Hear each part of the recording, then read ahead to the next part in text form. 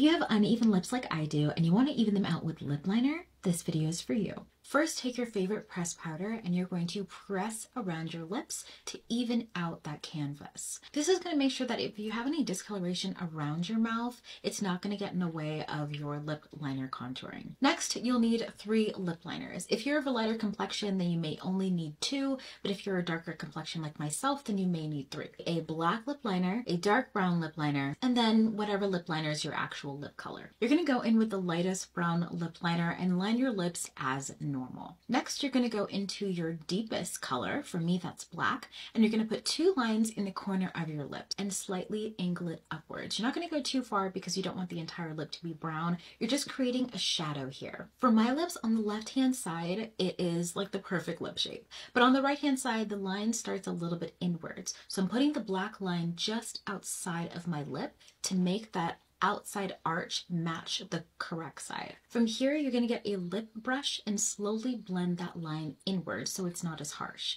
You want it to be a shadow, not a stark line. Now you're going to blend that out with your dark brown liner, just fading that black into your lip and into the brown. You can toggle back and forth between your brown liners and your lip liner to make sure that the line looks nice and faded. When you're done, add your gloss, and your lips will be complete. You can definitely do this with any shade. I personally love doing this with red lips to make them truly even. And now you have perfectly even lips. Try it out.